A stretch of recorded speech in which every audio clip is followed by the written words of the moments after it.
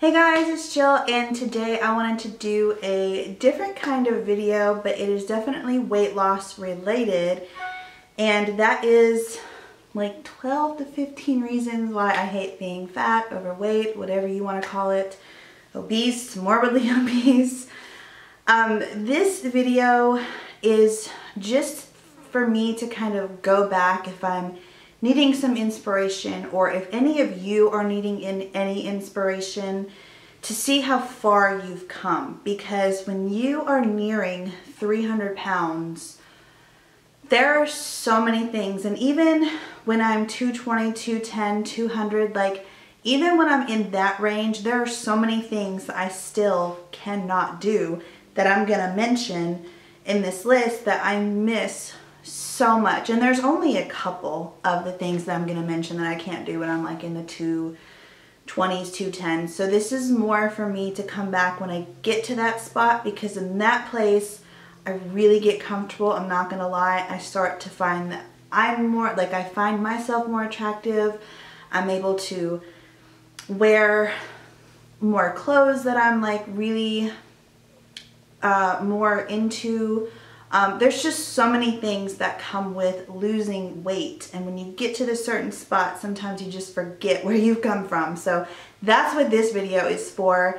I want to preface this by saying this is not for anyone to come in the comment section and say, well, get up off your ass and start working out, because trust me, honey, I do every day. So this is not that kind of video. This is a video I'm during my journey. I just started, not like I'm 5 to 7 pounds down from where I started, and this is something that I hope that you guys get some inspiration from too, and a video that you will come back to if you are feeling weak and you just need that motivation, because it comes, and sometimes it comes at the most awful times, and you're just like, why am I feeling this way? And then you keep asking yourself that question, which gets you down even more. So I have here listed 14 things, and we're gonna go ahead and get started. So it is uncomfortable to sit since my stomach is so big, and when I was nearing 300 pounds, it was so big that it was literally like I could put a plate on my stomach and I would eat that way. If I was like sitting on a couch or something like that, or sitting, you know, going to a party and like sitting at, not a table, but like, you know, like sitting somewhere, I could put, and I still can, put my water bottle, I mean, it's not obviously not going to stay, but I can use my stomach as a prop for a lot of things. If I go outside, I can, like I always have my phone on me, I can stuff my phone up underneath the bottom of my stomach and it'll stay.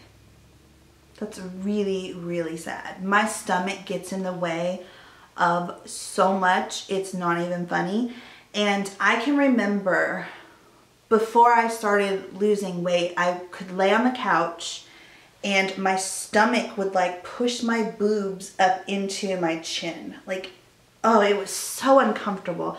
And then just sitting down like I am right now, it's not happening right now because my stomach has gone down quite a bit, but literally my stomach was getting so big that it was pushing my boobs up, and oh, it was just so incredibly uncomfortable. And I know that is something that I will forget when I get down to like 240, 250, 260. Like, I'll forget all that stuff.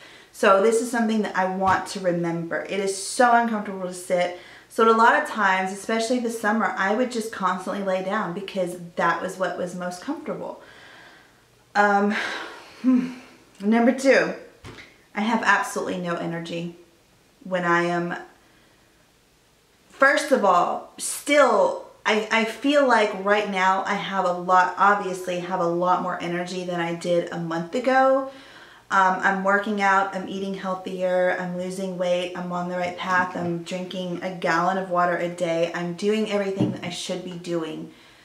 But when I am binging or I'm eating too much and I'm feeling this way, I have absolutely no energy. All I want to do is I get up in the morning and I'm just like, I don't want to get out of bed. And sometimes I wouldn't. Like, that's how bad it is, and that's how incredibly important it is that I don't ever get back to this place again, because it's just not healthy for me, and it's not healthy for my children to see me like that. It's not a good thing. And I keep thinking about the fact that I have so much excess weight on me still. Just imagine how I'm going to feel when I lose 50, 60, 70, 80, 100. I have 150 pounds to lose. So just imagine how much more energy the smaller I get I'm gonna have, because I'm not carrying around all of this extra excess weight. So absolutely no energy. Number 3, this is one of the saddest things. I can no longer wear heels and wedges like I want to. I miss wearing my wedges. I live, or have lived, in wedges, like to live in wedges in the summertime. And when I'm going to church, I love to wear heels. You can forget it. Chunky heel, I don't care what it is. It's so uncomfortable to have all of that extra weight sitting on even a chunky heel. Like just that extra height, it's so uncomfortable. So I've just been wearing flats all summer long, and even into now. You know, I have a pair of Tory Burch Caroline flats. I have a feeling that those will probably be my go-to shoe in the fall, which it is fall now, but we're not experiencing fall weather quite yet. But I miss wearing heels to church, and I miss wearing wedges. I wear wedges to the grocery store. Like, I wear them all the time, and I miss wearing them so much. So that's something huge too. Number 4, I avoid bending down as much as possible. My stomach and my legs are so big that it's hard to bend. And I put here that I hate bending down, whether standing or sitting. Oh my gosh, trying to bend down when you're sitting to go pick something up off the floor. Not only is it embarrassing, because most of the time you can't even reach the floor. You're gonna have to get up.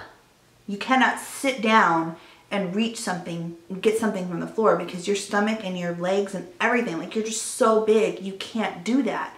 So you have to physically get up and then bend over. And no lie, like, sometimes it would just be a chore and like a workout, it felt, to just get in the shower, because I'm like out of breath just from taking off my clothes and getting them. And this is really sad. Like, this is serious though. Like, it's sad to say, but it's the truth. And I'd just be like, why am I so out of breath? And I'd be like, because you're so damn big, Jill. So that's something that's really just, I think of when I'm like 140, 150, 160, 170, like between the 180 to 140 range, I can sit down on the floor and I don't have to use anything. I can just literally get up using my leg muscles from the floor. And I might have to like push off a little bit from the floor with an arm or something. But now it's like a chore to get up off the floor when you're sitting down. Like, you have to like maneuver your body this way and then, you know, use something to prop yourself up, and then you're finally up, and it's just like, so that's another reason. I don't think that I put that on here, but that's something that I always remember being thin, was I loved sitting on the floor, because it took me literally like half a second to get up. Like, it was just literally like, whoop, and I'm up. Instead of like having to do like all this maneuvering and all this like leaning on things and using all my arm. Oh, it's just a mess. Okay, so number 5, really, really hard to shave my legs. We have a stand-up shower, and it's almost near impossible because my legs are so large and my stomach is so large. It's getting much better now. I can definitely lift my leg up higher and keep it there to shave, but you know, it's just really hard to shave my legs. It was hard to put on underwear. I know this is really bad. This is like so embarrassing to say, but it's true. It was hard to put on pants. You could get one leg in, but then struggle to get the other leg in because you can't really lift your leg up that high. Taking care of my feet is really hard. Like, I've gotten more pedicures this summer than I've ever gotten before, and I really need to go get one now because I have a gel polish on my toenails, but I don't know how to get it off myself, and I just don't want to go to get it taken off, so it looks really bad. But yeah, there's no way I could touch my toes to, I could barely, like, it is a chore, and it is like, to just clip my toenails. Like, forget painting them, no way. And then even to just like use like the pet egg, like it's really hard to get my leg up on my leg to file all that dead skin off. So, Number 6, I get out of breath very quickly. I don't like to do much because everything is so much harder. I kind of touched on this a little bit already, but it's so true. If you guys have been watching my Snapchats, you guys know that I have a hill coming up to my house. I walk my kids to school, and coming up that hill, I avoided, like I would literally take them to school every day because I was avoiding that hill. And then all of a sudden I was just like, Jill, like, changes are not going to happen if you continue to do what's comfortable for you. So you have to get out of that comfort zone. And I have been making that hill my bitch. So yeah, and of course I still get out of breath, but things are getting a lot better. Like, it's nowhere near where it used to be. I can get in the shower and not be out of breath.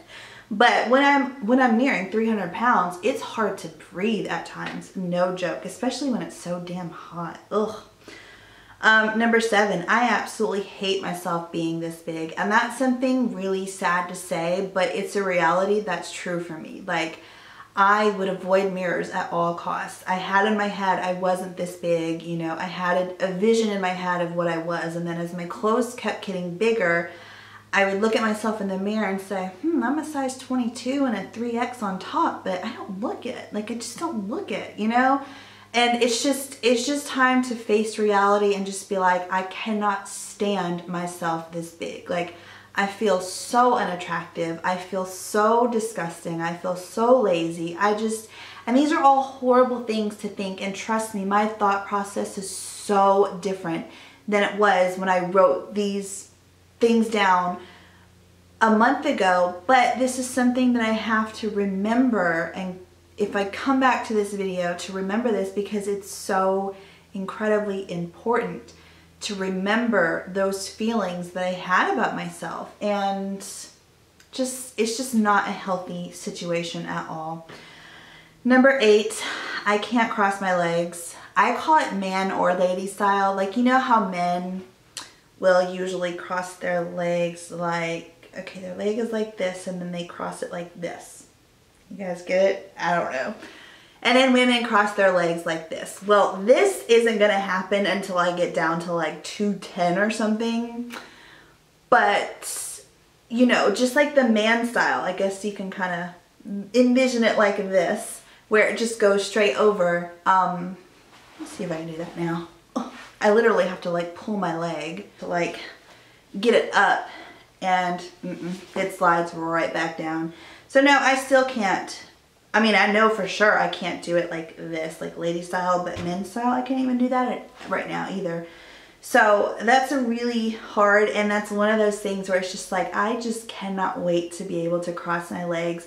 And for someone who's been thin their whole life, or someone who, you know, may have lost a lot of weight, that may have been the last thing crossing their mind when they were on their journey to losing the weight. But that's one of the things I'm just like, not only can I not wait to get in a pair of shorts and feel like really confident and comfortable and dresses, but one of the biggest things is I cannot wait until I can cross my legs and then sit in a chair like this and cross, like be Indian style, like crisscross applesauce. Can't wait for it, y'all. I'm so excited for that. Okay, so number 9, it's almost impossible to put on shoes with buckles or zippers or anything like that. It is so hard to get shoes on. It's almost literally like being pregnant. Like, I'm not even kidding. When I was pregnant with Contrell, I couldn't do any of these things that I'm talking about. So it's literally like you're pregnant. I mean, that's all I gotta say.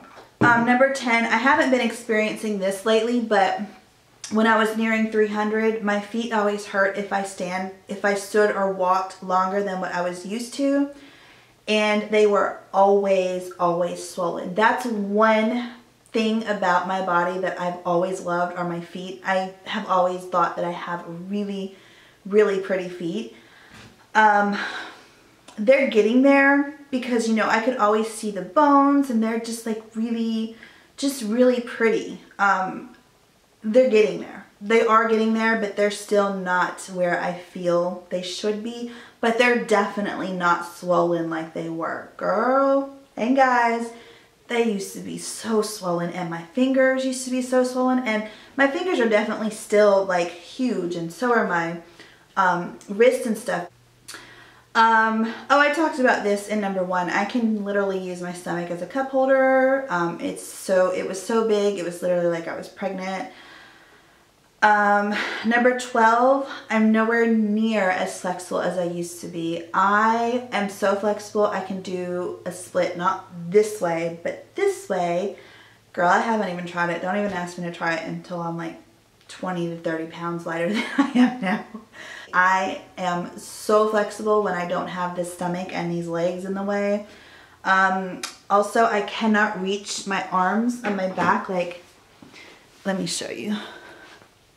It's getting better, but I'm still extremely stiff. Like, usually I can usually reach all parts of my back, and I'm actually able to, as far as like scratching and reaching like this, I'm able to do it now because a lot of my back fat has kind of gotten a little less swollen too and gone down quite a bit. But I'm telling you, last month and even this summer, like I was like, I can't even put my arms behind my back. That's how bad this is getting.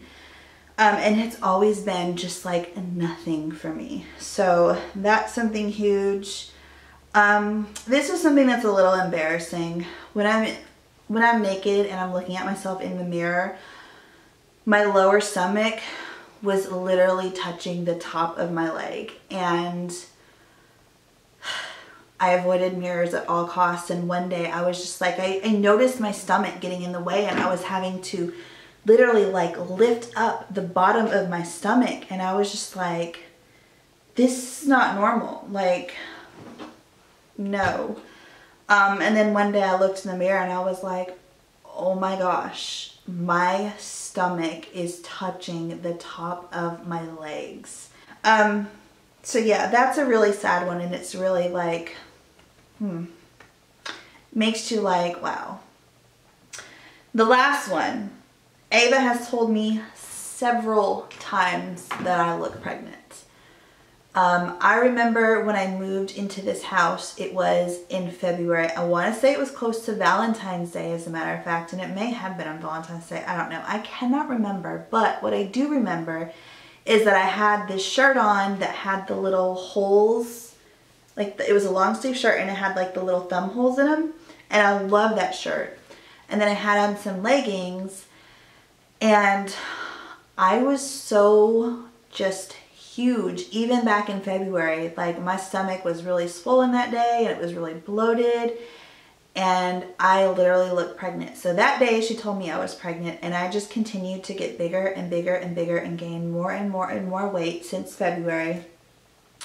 And I'd wear certain like nightgowns to bed, and she'd be like, Mommy, you look like you have a baby in your tummy. And you know, it would be a joke, and I'd be like, no, I don't have a baby in my belly. And you know, I'd kind of come back at her like that, and I'd just be like, when I'm around people in general, I feel so uncomfortable. I literally hid from the world this whole summer, and I don't want to live that way anymore. I want to be proud of the way that I look, and I want my kids to be proud. And you know, they see me being more active, and my son is just such an inspiration. He's so awesome because he's just like, keep going, Mommy, you can do this, you've got this.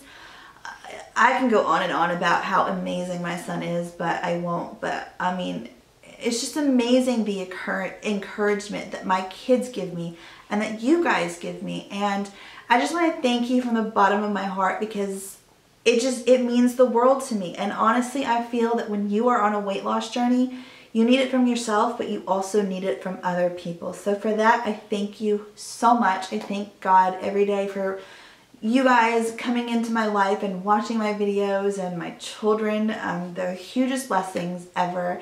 And I just want to thank you guys so much for watching this video, and hope that it inspired you guys. Maybe if you are in the 300s or 250, or you know, if you are feeling any of these ways and you haven't started your weight loss journey, that maybe it would kind of give you that fire up underneath the ass to start. And let's all do this together, because it's really hard and it's so much easier.